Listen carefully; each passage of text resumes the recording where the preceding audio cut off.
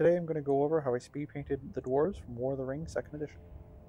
Using some Fire Drake speed paint, I'm going to get all of the dwarves' outerwear with the exception of his hood, his boots, and his gloves. Using hardened leather speed paint, mixed 50-50 with speed paint medium, I'm going to go ahead and I'm going to paint in his hood, his gloves, and his boots. Next up, I'm going to use Goddess Glow speed paint, and that's going to be just for his face. Using Talus Bronze, I'm going to paint in his belt buckle.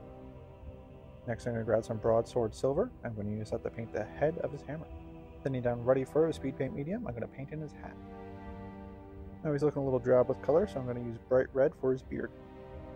Switching back to Fire Drake, I'm going to use that just to rim the outside of his base. And finally, I'm going to use some black paint to clean up his base. Like and subscribe for the full video coming soon.